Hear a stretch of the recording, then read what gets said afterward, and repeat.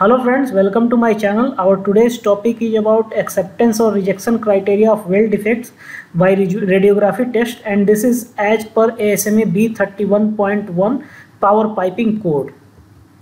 So in ASME B31.1 chapter 6 is dedicated to inspection, examination and testing, and this chapter only all the acceptance criteria has been given.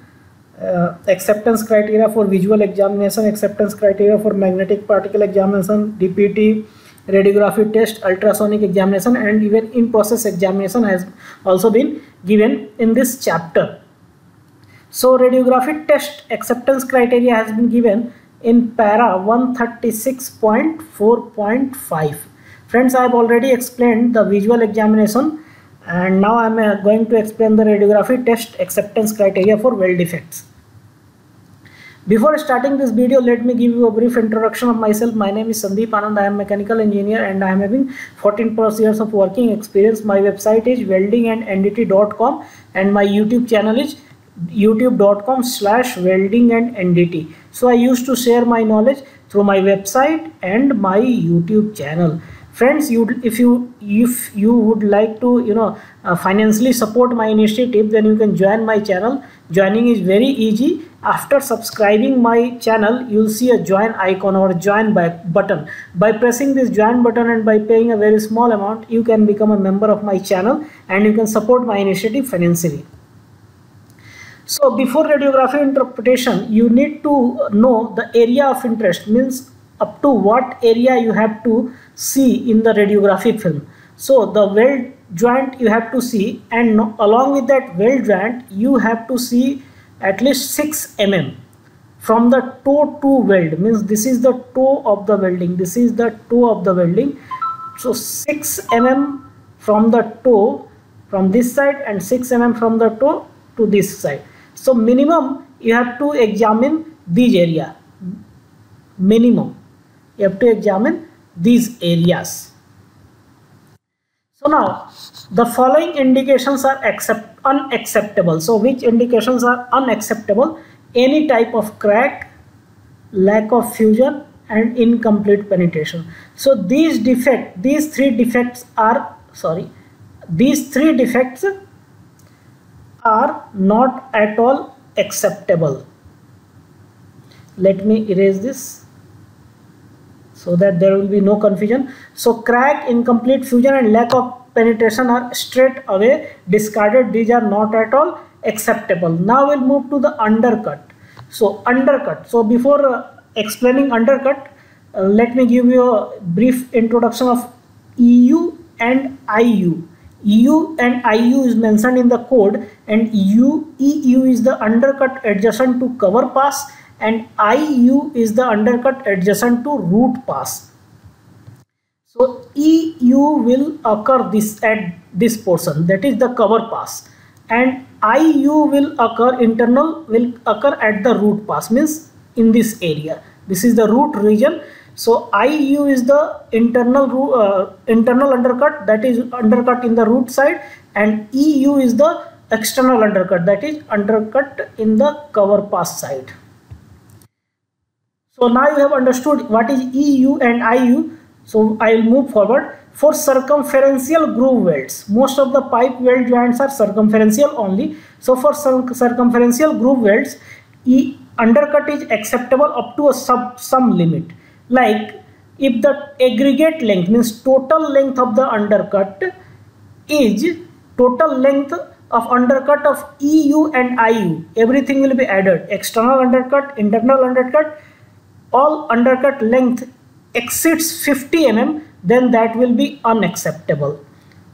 If the sum of external undercut and internal undercut in any combination will exceed 50 mm length, then that will be unacceptable, and that too within a welding length of 300 mm.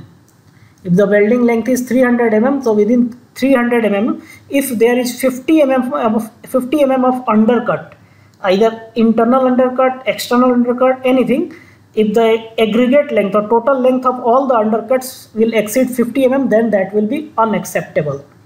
Now If the weld length is less than 300 mm, then 1/6 of the weld length will be unacceptable. Suppose if the weld length is 120 mm, let me write here 120 mm. So 1/6 of 120 mm will be approximately 20 mm.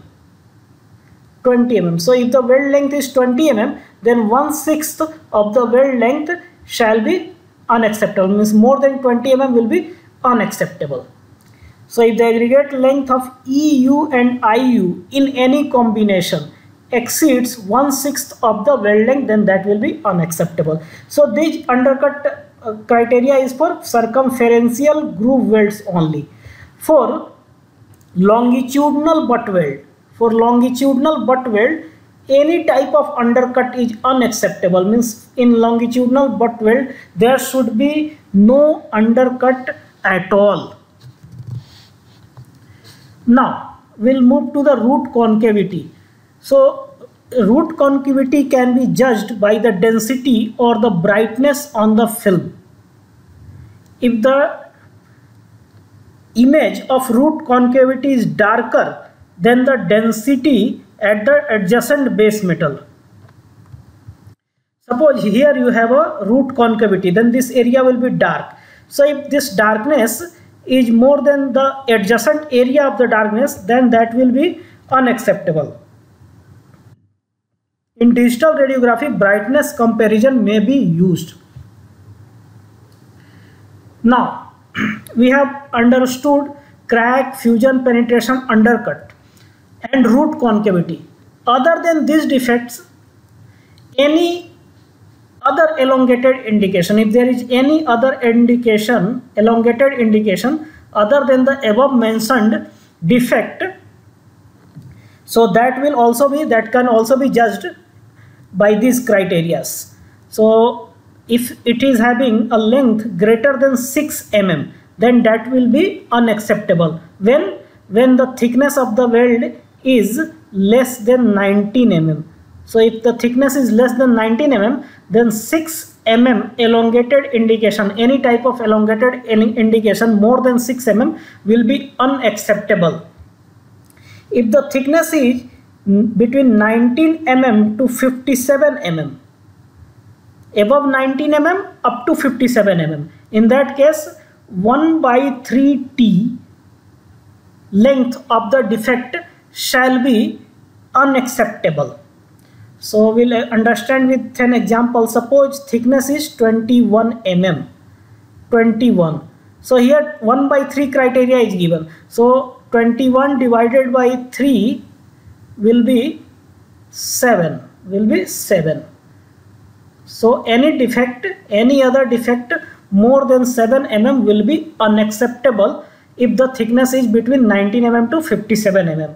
And for above 57 mm, if the thickness is above 57 mm, then any defect more than 19 mm will be unacceptable. Now suppose if dissimilar thickness is there, means 6 mm parent metal and 10 mm parent metal you are doing welding. So 6 and 10, two type of thicknesses are there. Then in that case minimum thickness will be considered. Now any group of indication, if there are some indications, some small indications spread on the welding, then in that case the aggregate length, the total length of the indications shall not be more than the thickness of the metal in a length of 12t. So we'll understand this with the help of an example. Here in a length of 12t we have 3 defects A, B, C. Then according to this criteria, the sum of the aggregate length of A, B, C shall not be greater than the thickness, means A plus B plus C shall not be more than the thickness of the material. So we'll take an example. Suppose thickness is 10 mm, then and A is 3 mm, B is 5 mm and C is 4 mm. So A plus B plus C will be 3 plus 5 plus 4, that is 12 mm. So aggregate length of the indications will be 12 mm.